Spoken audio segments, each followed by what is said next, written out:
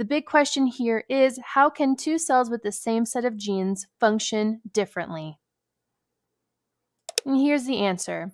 To be expressed, each gene requires a particular set of transcription factors. Different cells have different sets of specific transcription factors. Due to this, every cell does not express all of its genes all of the time. We're going to return to transcription factors in just a minute, so put that term in your back pocket. Cells control when a gene is expressed to make RNA and protein, how much of the protein is made, and when it is time to stop making that protein because it's no longer needed.